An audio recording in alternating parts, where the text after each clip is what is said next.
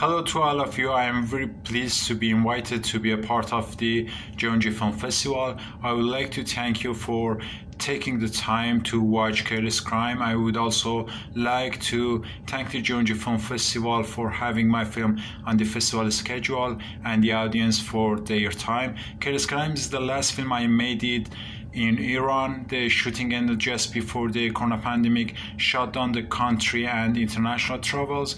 The challenging times and hardship we are going through now give me a greater appreciation for the Jeonju Film Festival and my role in it. It feels more relevant and personal given the cinematic theme of the film. Hopefully next year's all film festivals will be held in a healthier time.